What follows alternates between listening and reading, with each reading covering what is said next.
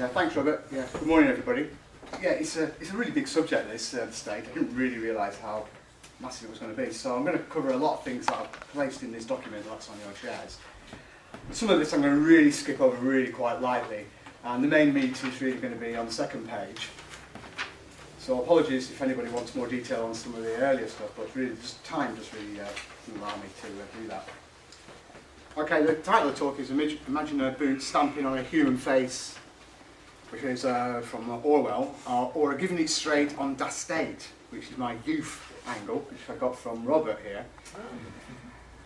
So when I think about the state, you know, the capitalist state, I always think of Leviathan, you know, the picture that's on the front of like Thomas Hobbes's 1651 political work.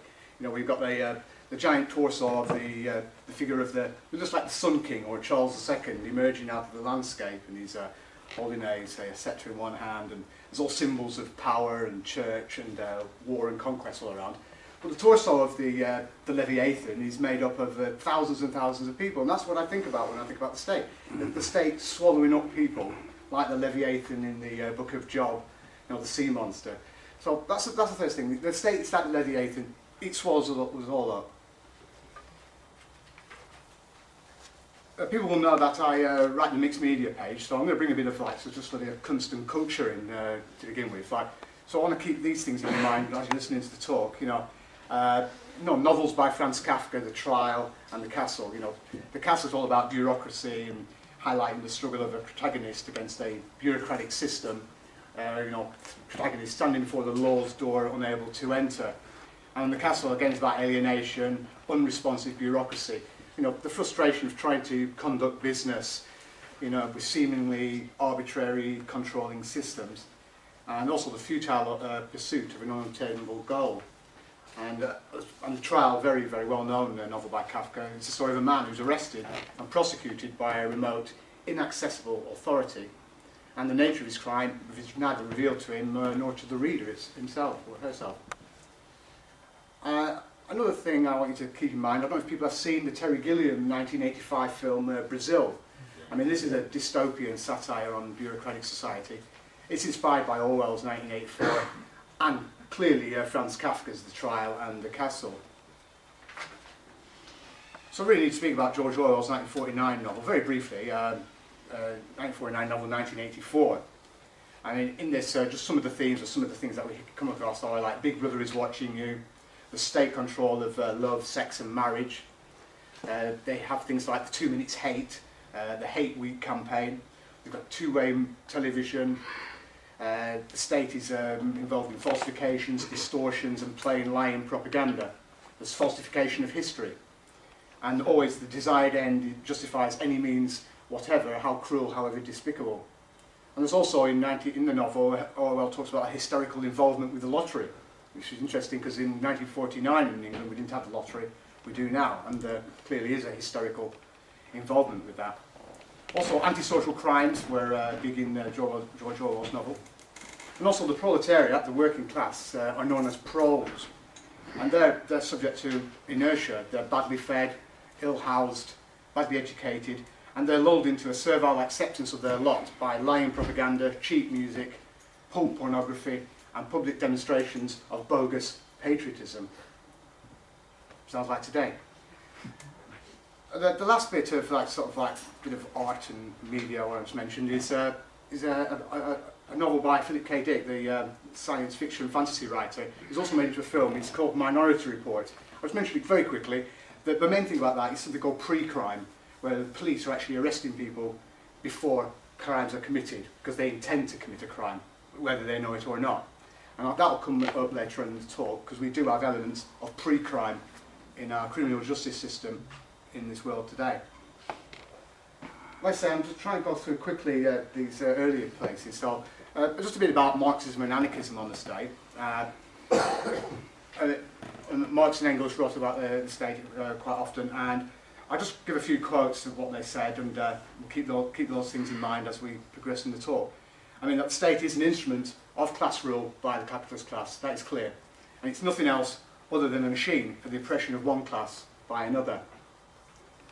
As the state arose from the need to keep class antagonism in check, but it also arose in the thick of the fight between the classes. it is normally the state of the most powerful, economically ruling class, which by its means becomes also the politically ruling class, and so acquires a new means of holding down and exploiting the oppressed class. So today, the modern representative state is an instrument for exploiting wage labour by capital. I mean, the state became a necessity because of this cleavage of classes in society. Marx described state power as comprising the organs of standing army, police, bureaucracy, the clergy and the judicature. Now, I'm not really going to speak about all of those things. I'm going to concentrate really a little bit on the bureaucracy, but it's mainly going to be the police and the state surveillance is what I'm going to concentrate on, and state repression through, well, I suppose it is through the judicature, it's through the law, when I speak later about what's going on in recent decades. Engels also, a good quote from Engels, he said, the state, it consists of special bodies of armed men having prisons at their command.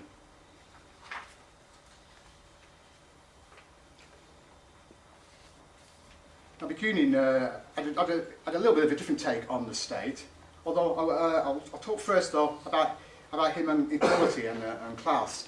I mean, he said the state has always been the patrimony of some privileged class, and that the capitalist state guarantees private property rights, the maintenance inequalities, and it upholds privilege. And the very existence of the state demands that there be some privileged class virtually interested in maintaining that existence. He also wrote, I am properly free when all the men and women about me are equally free. And G.D.H. Cole, nice little quote on Bakunin, said, he was very far from being an individualist, and he had the utmost scorn for the kinds of liberty that were preached by the bourgeois advocates of laissez-faire. And no one's insisted more strongly than he on the evils of private property and of the competition of man with man. What Bakunin, though, is very different from Marx and Engels. I don't know, it's the passion word I get, it's the emotion and the language that he uses when he talks about the state. And I'll just give you a few quotes. The state is evil. It was born out of the marriage of violence, rapine and plunder. In other words, of war and conquest. From its beginning it has been the divine mainstay of brute force and rampant injustice. And by state I'm reading the capitalist state here. I mean, Bakunin carries on, like, he says things like, the state is the complete negation of humanity. It is like a vast slaughterhouse or an enormous cemetery. That sort of quote I've used when I've talked about the Paris Commune. I just think that's very appropriate. You know, the state is like a vast slaughterhouse or an enormous cemetery. And also things like the immolation of the individual on the altar of the state. But as you'll see when I go through this talk, you know, we are individually being immolated on the altar of the capitalist state on a daily basis. Bakunin carries on, it is the most flagrant, the most cynical and the most complete negation of humanity. There's a nice sort of quote by Bakunin about liberty being curtailed by security, but I'll leave it to later on, a later section. Put that to the side. So, before I move on to the meat of the subject, I just wanted to speak just briefly about Marx being an anarchist communist. Now, I'm indebted to Comrade Buick from his 1994 summer school talk at Ruskin College, where he talked about Marx and Kropotkin meeting and what they had to say to each other.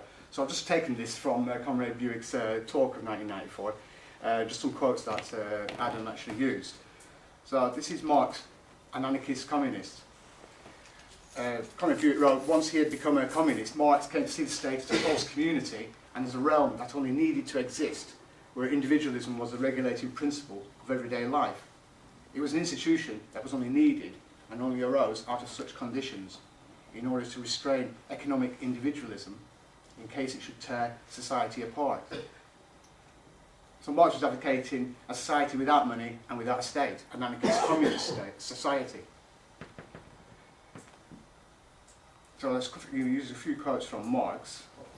The working class in the course of its development will substitute for the old civil society an association which will exclude classes and their antagonism, and there will be no more political power properly so called, since political power is precisely the official expression of antagonism in civil society.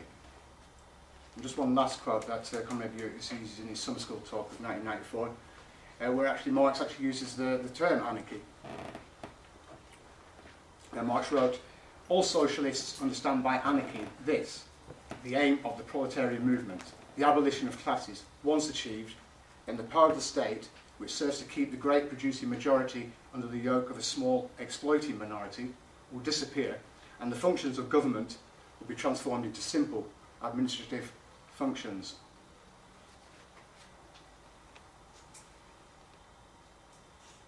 I mean, the SPGB found a very good little article from 1957 in the Socialist Standard entitled "The Capitalism of the State." And I'll just read a few bits from that. I mean, there's nothing to say, none of this analysis of the state really can be faulted at all. I mean, it still stands and can describe what we are, where we are now. And we wrote in 1957, the state as an organised coercive agency does not in fact emerge until the breakup of early tribalism with its primitive egalitarianism, which was brought about by the development of private property relations and its concomitant privileged and unprivileged social classes. The state as a social power becomes the means of ensuring the continuance of this division. Physical sanction by the control of the state over the armed forces, control of the state machinery in order to perpetuate a social arrangement favourable to themselves. And the state is a particular form of state organisation, is the product of a social class or classes which benefit from a particular set of property relations, which it is the state's obligation to enforce. The state is the protector of private property. They mean that it guarantees the class interest of a given set of property relations. Capitalist property relations, means a social relation between men, a relation between owners and the means of production, and non-owners. It maintains and enforces these social relations of production that constitutes the primary function of the state.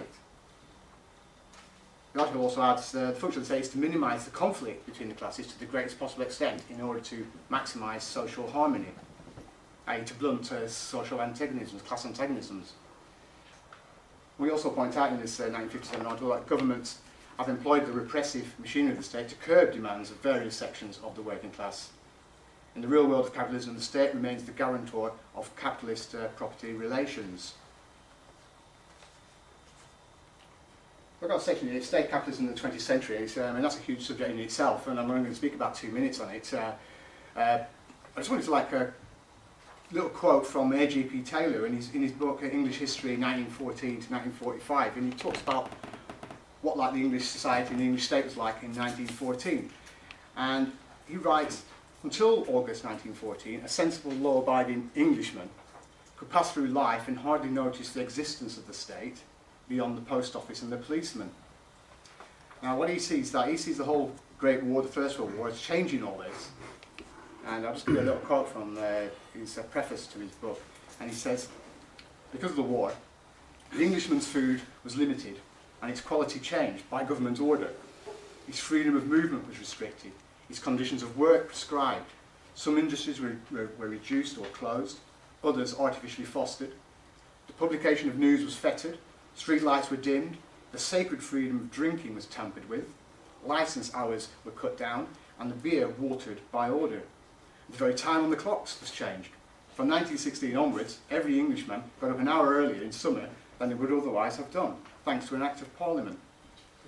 And Taylor concludes the state established a hold over its citizens which, though relaxed in peacetime, was never to be removed, and which the Second World War was again to increase. I mean, Socialist Party wrote about state capitalism and said basically that state economic intervention has been a feature of modern capitalism right from the start in the form of state funds for capital projects, subsidies, technical research, tariff, etc. So far from state intervention being a symptom of the system's old age, it actually has on the contrary been a means whereby the various capitalist nations have actually attained a more vigorous economic life. I mean, there has been a great increase in state activity in the history of modern capitalism, I mean, but the state is bound up with and inseparable from the general activities of capitalism.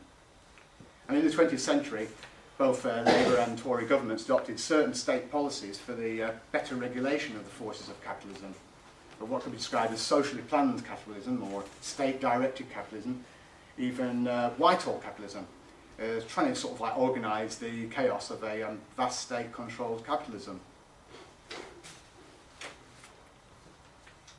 I mean, when I was asked to do this talk, or when I looked at these, some of the questions about the talk, was someone saying, well, there's some benefits for the state, or the capitalist state, for the working class.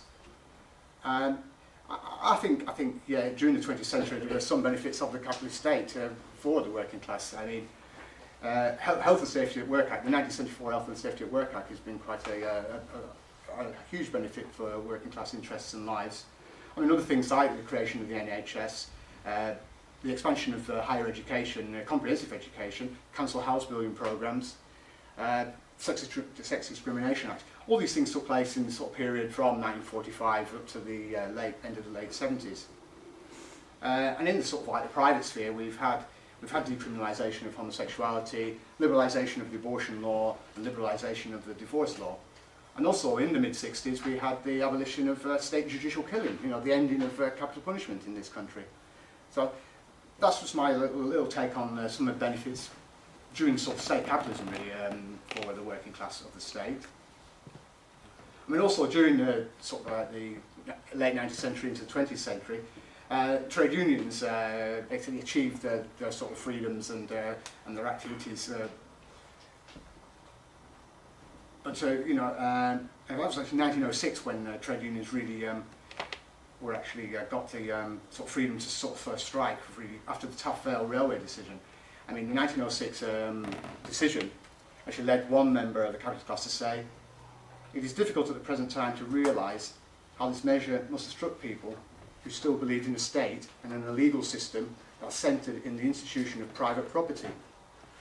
For in relaxing the law of conspiracy in respect to peaceful picketing practically amounts to legalisation of trade union action, implying the threat of force, and exempting trade union funds from liability in action for damages for torts, which practically amounted to enacting that trade unions could do no wrong." I mean, it's never been an easy ride for the trade union movement in this country, because after the 1926 general strike, the government brought in an act where they made secondary picketing, mass picketing unlawful, and the Attorney General was empowered to sequester the assets and funds of trade unions involved in such strikes. And an incitement to participate in an unlawful strike was made a criminal offence, punishable by imprisonment for up to 2 years. But this 1927 Act was then repealed by a 1946 Act. I will talk later on about trade unions when they really come under attack by the capitalist state in the 1980s and 90s. So I was asked to speak about the changing role of the state. You know, I mean, how has it changed in the last 100 years? I mean, compared to 100 years ago, I mean, the state now has to negotiate a much more globalised economy. And also, it's been pointed out that the future of the British state seems much less certain in the past, with the recent referendum on Scotland's status in the UK, and the debate about whether Britain should remain in the EU. But essentially, this all makes no difference. I mean, whether we have an English capitalist state or a Scottish capitalist state, it makes no difference. I mean, I keep reminded of that quote by Marx: "Is it better to be exploited by one's own fellow countrymen than by foreigners?" I mean, so essentially, the state nature of the state is not changing just because if we're not in the EU or Scotland gets independence or not. But what the changing role that I've come across is that I've been doing research on the new TTIP arrangements in the global world economy. The globalisation of capitalism actually is sidelining national governments and states. There's something called the ISDS, which is the Investor-State Dispute Settlement, and this gives transnational corporations the right to challenge a country's laws, and it allows corporations to receive compensation for the absence of a predictable regulatory environment. And this ISDS mechanism actually creates a parallel legal system independent of national law, allowing transnational corporations to sue governments in special international secret corporate courts over laws or regulations that might prevent or reduce profits. I mean, transnational corporations call this indirect appropriation. I mean, there's been a slew of publicised ISDS court cases over the last few years. I've got 3 examples to give to you, which I think are amazing, really. In 2012, the government of Ecuador decided to terminate its contract with US oil giant Occidental after Occidental sold 40% of its production rights to another company without abiding by its legal obligation to obtain government approval. In response, Occidental turned to the investor-state dispute settlement provisions in the US-Ecuador Bilateral Investment Treaty. And this allows companies to sue governments through international courts for policies that threaten their profits. As a result, the Ecuadorian state was forced to pay out $1.77 billion to Occidental, the highest compensation awarded to an investor through ISDS to date. And this is despite the fact that Occidental had broken the law in the first place. The second example I just want to give you about this ISDS and how it's affecting individual states today is the government of Slovakia. In Slovakia, they moved to restrict the powers of private insurance firms in the public health system. And a number of health insurance companies actually successfully sued the Slovak government for their loss of profits. I mean, Dutch firm Achmea is now attempting to use the same powers to block the Slovak government from setting up a public insurance scheme that would provide health cover to all the country's citizens. And the final example I just want to give you is about the Swedish energy company, Vattenfall, who are actually suing the German government for 3.7 billion euros. This is following the decision of the German government to close its nuclear power stations in the wake of the Fukushima disaster.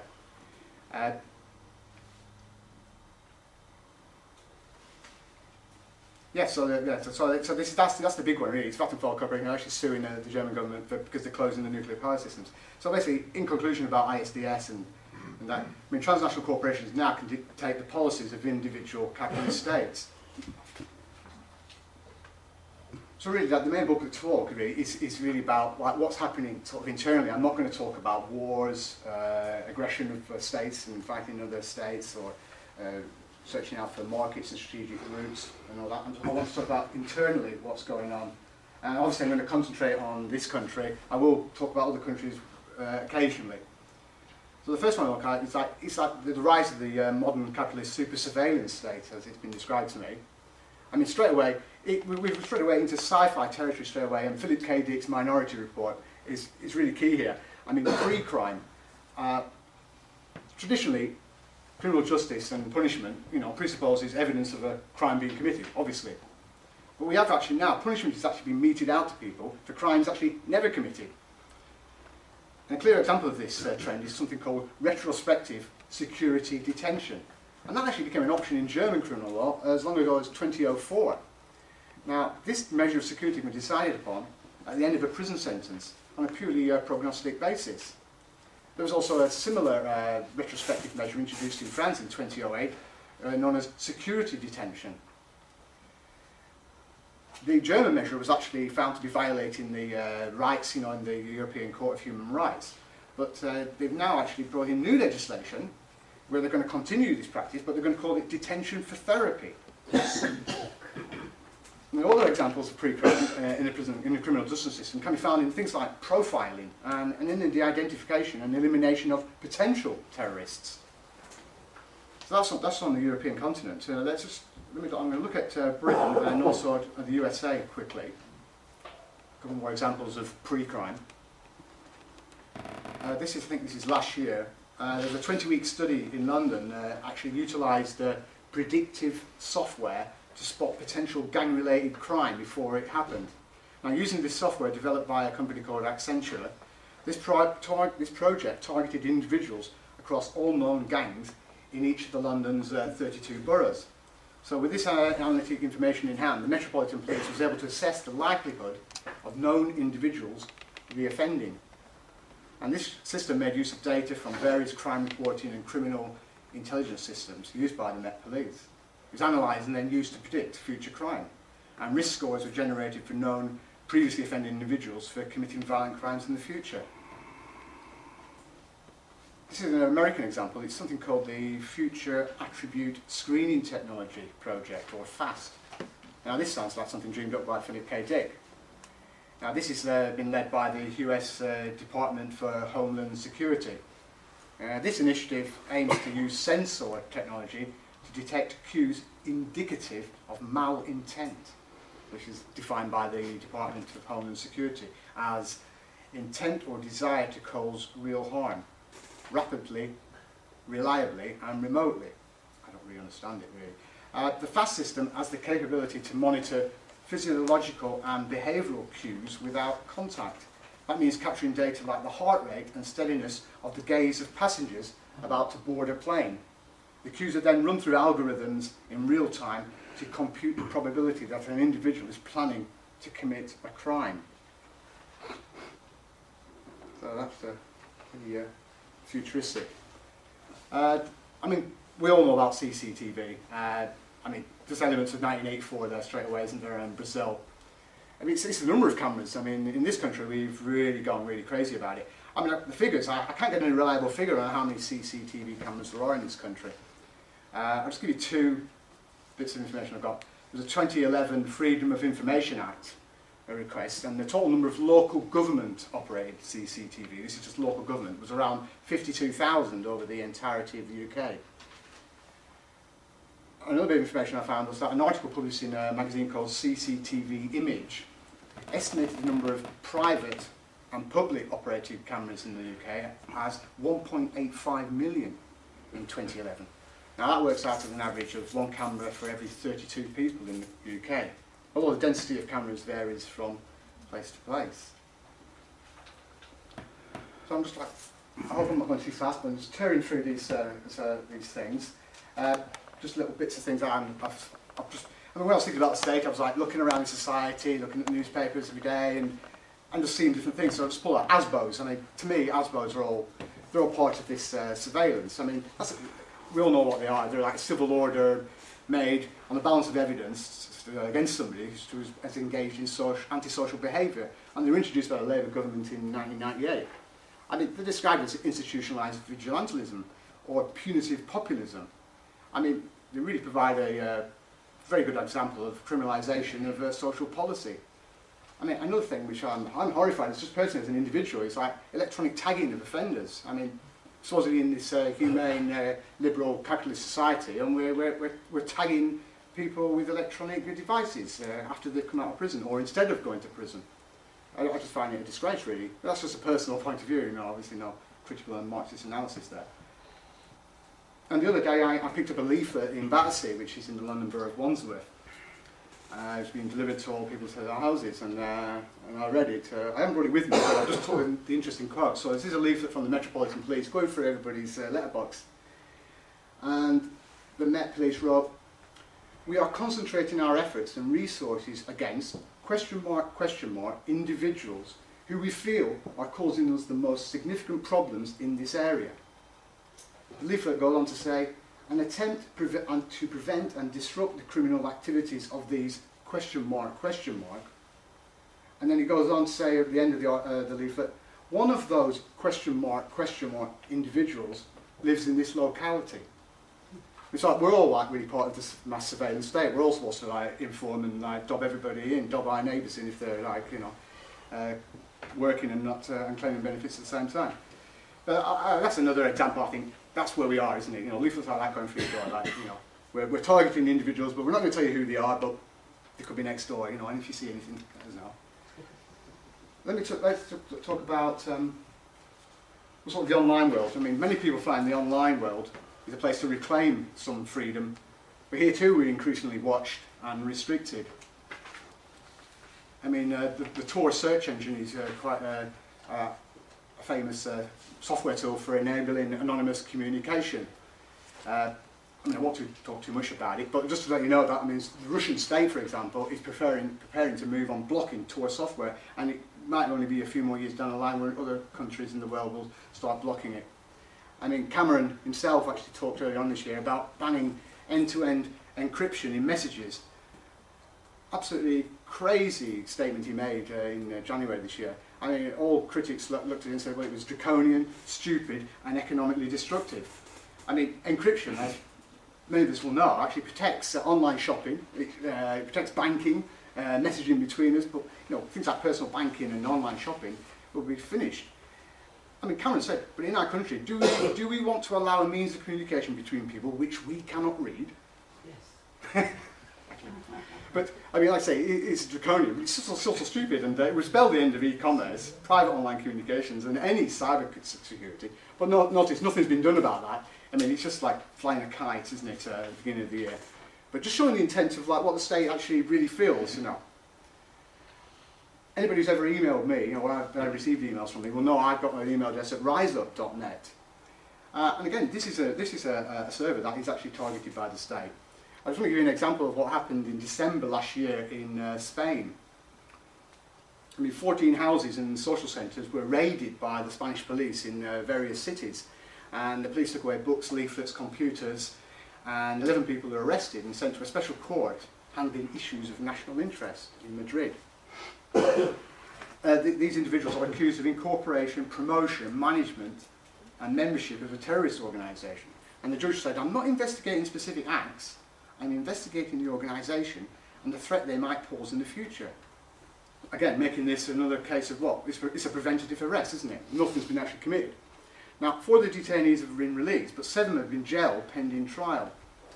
Now, the reasons given by the judge for their continued detention included the possession of certain books, and this is the quote, the production of publications and forms of communication, and the fact that the defendants used emails with extreme security measures, such as the Rise Up server.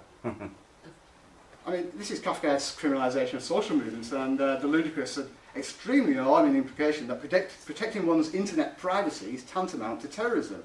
I mean, Rise Up, like any other email provider, has an obligation to protect the privacy of its users.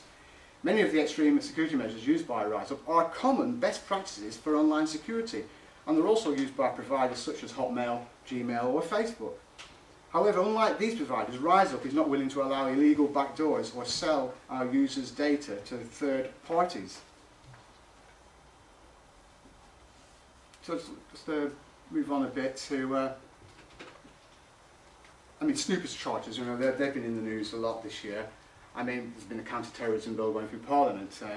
New powers are going to require telecom operators to retain data and disclose it to relevant public authorities so that they can read, copy and analyse it. And also the regulation of the Investigatory Powers Act would strengthen bulk interception of the content of communications. I mean, the spying, surveillance, espionage, it's big business. I just want to give you a couple of facts here. I mean, BT and Vodafone, they collect huge fees for giving GCHQ illegal access to their fibre optic trunks. And also remember Edward Snowden, he didn't work for the CIA or the NSA, he was actually a contractor for a company called Booz Allen Hamilton. And this company had a turnover of $5.4 billion US in 2014. So spying on us all may not catch terrorists, but it will make military contractors and telecoms companies lots of money. So mass surveillance, it's actually a policy with a business model. It's a business in capitalism with the name of profit. I just want to talk about quickly about something called metadata, which I didn't know what that meant actually. I mean, all these the drone attacks that we hear about by the US and also Britain as well in Pakistan and Yemen. I mean, directed used by the CIA using metadata, and people who are supposedly terrorists like Taliban or Al Qaeda are killed by metadata. It's like I think it's a unique identifying signal that's transmitted by a mobile phone's radio, similar to a mobile phone's radio chip. So a drone hones in on that phone and kills anybody in this vicinity. I mean, that's the type of intelligence open to error, never mind just the plain human visual intelligence error. In the case of Jean-Charles de Menendez, he was travelling from Tulse Hill via Brixton to Stockwell in 2005 and identified incorrectly as a terrorist.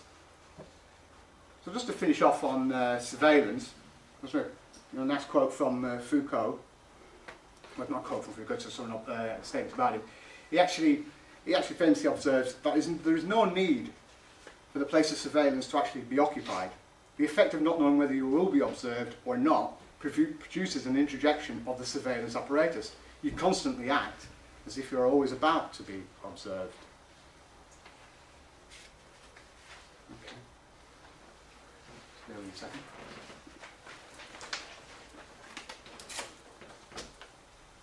So I've entitled this section "The Capitalist State Today in the Era of Neoliberalism."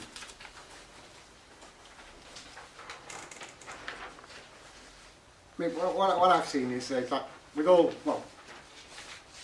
major economic restructuring, I mean, force is necessary by capitalism to move the developing situations towards a new balance of class relationships more favourable to the capitalist class. And it's never death or pain-free for the working class. I mean, as capitalism became more unfettered in the 1980s and since, the capitalist state has relied more on its own forces, the police, to ensure the new economic relationships are accepted. And significantly, although statistics claim crime is going down, the prison population has doubled in size in the last 30 years. Now, I'll speak briefly about the prison population a little bit later when we get to, later on in this section. Actually, it's quite soon, actually. So today we've got austerity economics in Britain, but also dissent is actually ruthlessly quite dealt with. What I've written here, actually, I wrote while the coalition government was in power, actually, it was to do something else. But so dissent is actually ruthlessly dealt with. I mean, police threatened to shoot protesting students. I mean, 2011 social breakdown in the inner cities resulted in, obviously, political sentences for rioters. And also, I mentioned the concept of pre-crime is now used to prevent any dissent against the bourgeois consensus of, because I wrote it in this year, royal wedding, diamond jubilee, and the Olympics. You know, people like Chris Knight, the anthropologist, was arrested, and a lot of other people were arrested who were planning to protest against, say, the royal wedding or the royal christening or whatever bourgeois crap it was. And people were actually arrested in advance by the Metropolitan Police of actually committing any offence. Just to move on. So the neoliberal capitalist free marketers, they speak about the dead hand of the state, rolling back the frontiers of the state, ending state capitalism, you know, they attack the nanny state and things like that. But the irony is, and contrary to all their hopes, the neoliberal hopes, you know, the free marketeer capitalists, there's not been any withering away of the state. I mean, it's just been a stripping back of the state to its core military and police functions. I mean, in Britain, for example, police numbers have actually doubled in the last 30 years. And again, like I said a few minutes ago, crime is supposedly going down, and the prison population has doubled in that same period of time. But also, the capitalist class, even though they hate the state, supposedly, the state capitalist state, or whatever you want to call it, but at the time of the 2008 financial crisis, at the invitation of the capitalist class, the state rushed in to shore up the banking system. In the USA, for example, $700 billion emergency bailout. And I think in Britain it was in the realm of £500 billion was provided to the banks by the state. Yeah, so I spoke briefly, so I mentioned the prison population. Yeah, let me just give you some figures, because this is just bizarre. I mean, the prison population in this country has leapt between 1990 and 2000, when the numbers increased by about 50%, just a 50% increase just between 1990 and 2000. And again, it increased by 10,000 between 2000 and 2004, and then another 10,000 between 2004 and 2010. Let me just make that a bit clearer. So 1980, 42,000 people in prison. 1990, 45,000. 2000, in the year 2000, 65,000. 2004, 75,000. 2010, 85,000. And because I got these figures a few years ago, September 2011, 87,000. I think the maximum, I think it's a breaking point, isn't it? There's like no places left. But they are talking about building more. Like I said earlier, in the 90s and the 2000s, we were told crime rates are dropping, but more people are going into prison. Are the working class actually committing more crimes? Well, I say no. The state has actually increased the number of laws, and police are targeting more people to send to prison. There's a criminalisation of poverty, the vulnerable, the non-productive members of capitalist society. But what it shows to the public, and the media actually carry this out, it shows that the state and the police are actually managing crime effectively. I mean, crime and crime control are part of the capitalist state control policy.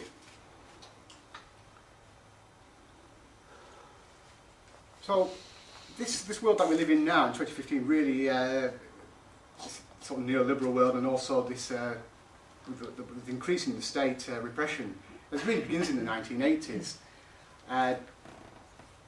The first thing I can think of really is the Warrington print dispute, which was 1983 to 84. I mean, paramilitary riot policing was actually used for the first time in an industrial dispute on the British mainland.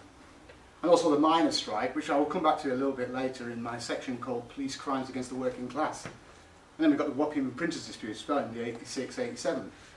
Another thing I wanted to talk about, though, is is the alternative society, the New Age travellers, the peace convoy. People may remember them from the 1980s. I mean, they grew out in the counterculture of the late 60s, early 70s. I mean, and they were targeted, really targeted hard by the British state in the 1980s. People forget about what actually happened. I'll just give you just a few examples. I mean, riot police, fresh from Orgreave in June 1984, where they'd been bashing miners over the head, then went to a place called Nostow Priory near Leeds, where the peace convoy were actually located, and busted some heads there, you know, and made 360 arrests of like hippies and other New Age gypsies, or whatever you want to call them. And then later, in February 1985, we have an incident at RAF Molesworth. And this was a campaign, this was a military police campaign that was organised for 5 months in advance and actually headed by Heseltine. 1,500 troops and police were deployed to secure the 7-mile station perimeter for the MOD. And for the Royal Engineers, who were involved, it was the largest operation since the bridging of the Rhine in 1944. Defence Secretary Heseltine arrived by RAF helicopter wearing a camouflage jacket over his suit. You may remember the images in the media. The total cost of this operation was in the order of £6.5 million. This is in 1985. All to move 150 people who were in a peace camp, basically New Age peace convoy travellers. I mean, these incidents, and also the Battle of the Beanfield, which took place in the summer of 1985, were all part of a wider political and economic agenda for the restructuring of capitalism in the 1980s. I mean, even like some Tory peer, the Earl of Cardigan, who saw the attacks on these New Age travellers, was horrified, and he, you know, obviously he made statements to the police about it and everything, and he was called a class traitor by the Daily Telegraph for going on the side of, you know, New Age travellers. Anyway, I've got that information it's an unfinished article for the Socialist Standard, which I've actually been writing since 2012, but I'll try and get it finished before the end of this year, you know, because this year is the 30th anniversary of the Battle of the Beanfield. Anyway, moving away from the peace convoy and all that, let me just talk a bit about you know, like some acts of parliament that I've actually brought in the 80s, and these are really significant. This is what we're living with today. I mean, the Police and Criminal Evidence Act, 1984, perfect year for it to come out. I mean, it gave considerable extra powers to the police. I mean, police powers to search an individual or premises were extended, including their powers to gain entry to premises. And in this act was actually, I think the key factors actually leading to this act were the 1981 Brixton riots and the subsequent Scarman report. Now, the 2005 Serious Organised Crime and Police Act is actually an update of the 1984 Police and Criminal Evidence Act, and again, police powers are significantly extended and powers of arrest are simplified. I mean, the Public Order Act of 1986,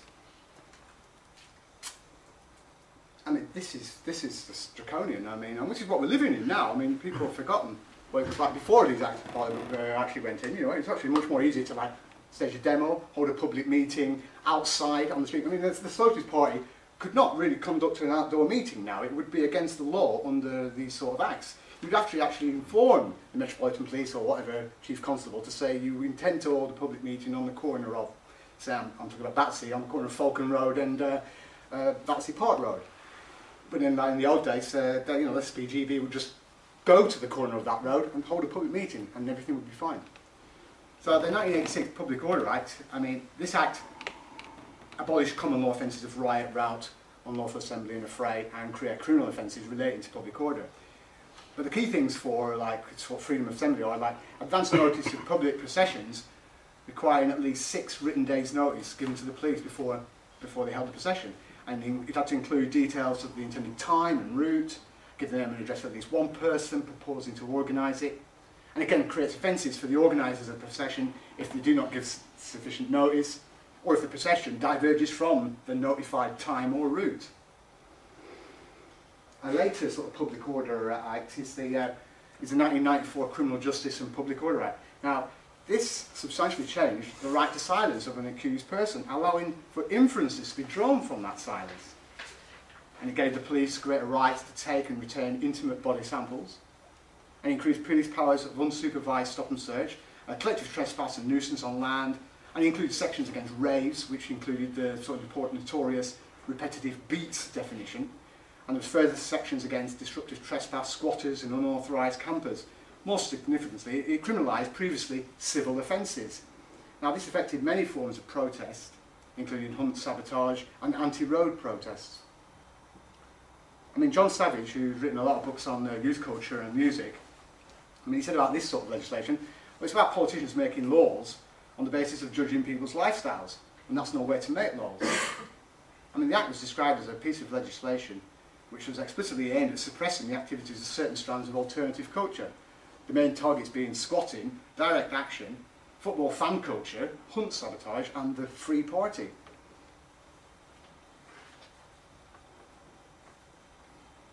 I spoke about trade unions earlier, and well, they've got significant protections within like the state capitalist era of the state.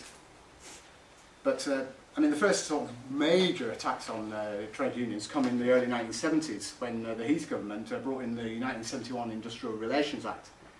And this act was crazy because it made all strike action actually became unprotected. I mean, and this is a position which even from the point of view at that time of the bourgeois liberal class was untenable. I mean, the act was actually opposed by a union mass action afterwards, and it was repealed by the Labour government in '74, which restored the protection afforded by the 1906 Act.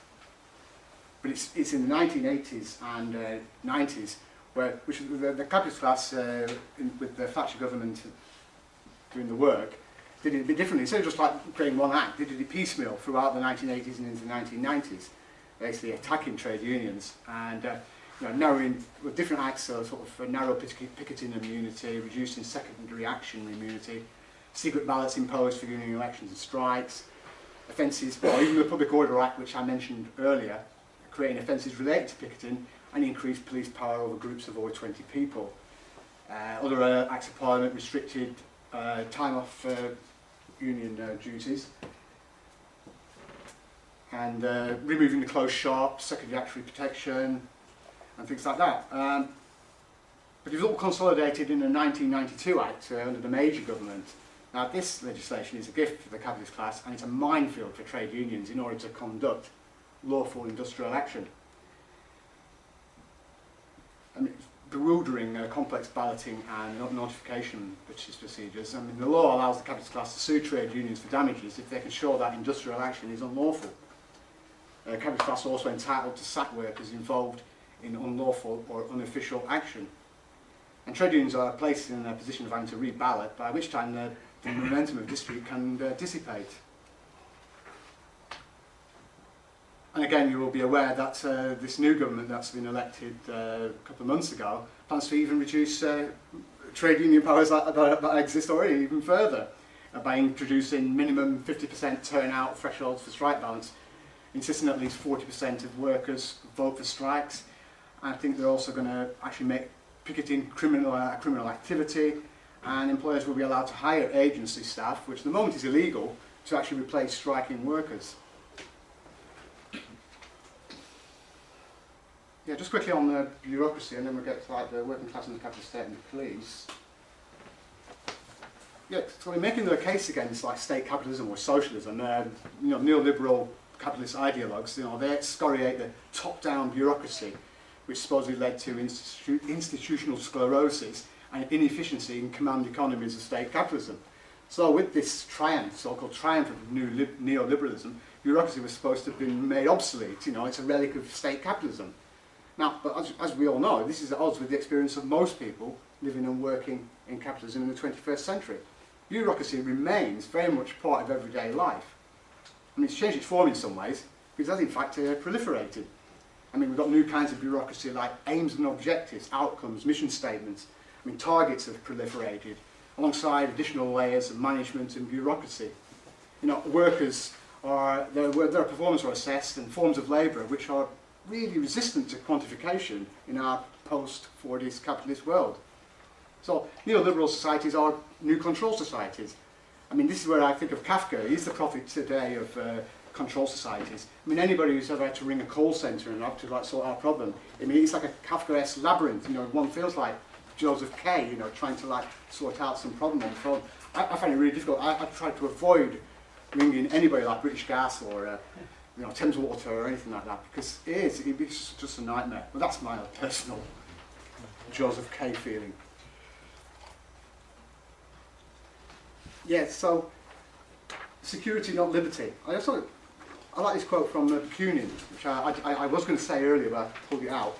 And he says something like, "It will be argued about the state, the representation of the public will or of the interest common to all, curtails a part of everyone's liberty in order to assure the remainder of this liberty." But this remainder is security. It is by no means liberty, for liberty is indivisible. A part of it cannot be curtailed without destroying it as a whole. I mean, what we've got now is the fear of Islamic fundamentalism has led to an increase in the power of the capitalist state. I mean, authoritarian measures are everywhere in place, are implemented within political structures that remain notionally democratic. I mean, the war on terror has like prepared us for this development. And we've got a normalisation of crisis, and it produces a situation in which the repealing of measures brought in to deal with an emergency actually becomes unimaginable. I mean, after the shootings at Charlie Hebdo in Paris in January 2015, I mean, obviously lots of different things happening in different countries around Europe. I just want to focus on Belgium because I just think it was quite interesting because after that incident, the Belgian state started deploying hundreds of army troops to patrol the streets after the security forces supposedly smashed a suspected Islamist terrorist cell planning to kill police officers. You know, and up to 300 soldiers were deployed in Brussels and the northern city of Anvers, and soldiers were also sent to the industrial eastern city of Verviers. But I thought it was interesting because this has just came just a few weeks after, in Belgium, there'd been a massive general strike when 120,000 workers actually marched in Brussels, and it actually led to dock workers actually clashed with police officers who responded by using water cannon. And so Islamic fundamentalism, the fear of it, we've got troops on the street. A few days before, we've got like people on the street, protesting about economic inequality. Next thing you know, there's army on the streets. So they say that they're curtailing liberty in the interests of security. But it's interesting because the Metropolitan Police has a unit called the Domestic Extremism Unit, and it's part of the Counter-Terrorism Unit. Now, Domestic Extremism Unit. Now, you think it's obviously going to be like targeting homegrown jihadists, It's in Bradford, it's in Birmingham, it's in London, working in the Muslim community, monitoring that. But no, the Domestic Extremism Unit is monitoring class war. Now, class war, Ian Bone's anarchist organisation, since they started their Poor Doors campaign last October in London, they've been monitored and followed by this unit and the Metropolitan Police. And also their public profiles have been raised a little bit because of this Poor Doors campaign, and also because they stood candidates in the general election. So they were at an anti-gentrification demo in Camden a couple of weeks ago, and the Domestic Extremism Unit are there monitoring class war. They're a bunch of like middle-aged women, an elderly man with a walking stick, a transvestite. Seriously, but just their whole presence actually frightens the state. And they're just symbolic, they're anarchist pranksters. And Lisa McKenzie, she's an academic, she works at the LSE, and she's also a class war activist. She's also a candidate for class war in Chingford, standing against Ian Duncan-Smith. So when class war were in Chingford a few months ago, the police were actually obviously monitoring them, walking through the town centre of Chingford. But the police were actually, this is what I've got from people who were there, the police were actually going up to members of the public and saying, are you offended or are you distressed by these class war banners? I'll just give you some instances. These class war banners are politicians, all fucking wankers. And we have found new homes for the rich, with an image of numerous graves on the banner. Now these images, class war, they've been using them for years, even since the 1980s. But they now seem to be deemed a threat to public order, and therefore private property and the capitalist class. I was just thinking about, we've got a banner which says no peace between classes. I mean, I know it's not as extreme as what class war is saying, but that's pretty hardcore. We don't want peace between the classes. And well, we obviously stand for abolition of the wage system, abolition of capitalism, the abolition of private property rights. In some ways, these are sort of extreme demands in capitalism. So, and recently, following in the media. I mean, Cameron, I think he spoke in Birmingham, didn't he? He was actually in Birmingham last Monday, talking about counter-terrorism bill and extra powers to limit the spread of extremism. Home Secretary Theresa May, she said ahead of Cameron's speech last Monday that the strategy would include new legislation likely to include powers to take action against individuals or groups who are considered to be espousing extremist views. Now, she denied it would constitute an attack on freedom of speech. We're not talking about curbing free speech, she said. we recognise that free speech is one of our values. But what we are saying is that we have to look at the impact that some people have in terms of the poisonous ideology that they are trying to implant in people's minds. Let's just move, that's what Theresa May, she's doing the John the Baptist bit for Cameron turning up in Birmingham on Monday. So he says, we need to put out of action the key extremist influencers who are careful to operate, now this is what I get this, just inside the law, but who clearly detest British society and everything we stand for. Just inside the law. So what we're going to do, we're going to move the goalposts so then we can prosecute these people. At the moment it's legal. And in his speech, Cameron, he attacked the National Union of Students for allying himself with an advocacy group called CAGE. No, this is a bona fide group. I mean, it's based in London and it's obviously got an Islamic focus. I mean, it highlights and campaigns against state policies developed as part of the war on terror. And he works closely with former detainees held by the US, and he campaigns on behalf of Muslim prisoners, including convicted terrorists. I mean, a few years ago, Cameron talked about, I don't know his first name, he's called Chowdhury, and he's obviously an Islamic sort of fundamentalist. But again, he's operating inside the law. And the British state doesn't like this because we can't prosecute them. And he said about Chowdhury in 2010, he's one of those people who needs to be looked at seriously in terms of the legality of what he's saying, because he strays, I think, extremely close to the line of encouraging hatred, extremism and violence. And as you know, the present government actually wants to replace the 1998 Human Rights Act, which incorporates the European Convention on Human Rights with a British Bill of Rights. I mean, this British Bill of Rights, there's no details being put out about it yet. I mean, from what bits I've managed to glean, it proposes that the rights of an individual would depend on whether they were a British citizen, i.e. full fundamental rights, or you're an EU national, you get fewer rights, or you're a foreigner and you get even less rights. I mean, this is just inconsistent with the whole notion of fundamental human rights. And then we can get rid of anybody who's just straying within the law at the moment, we can get rid of them.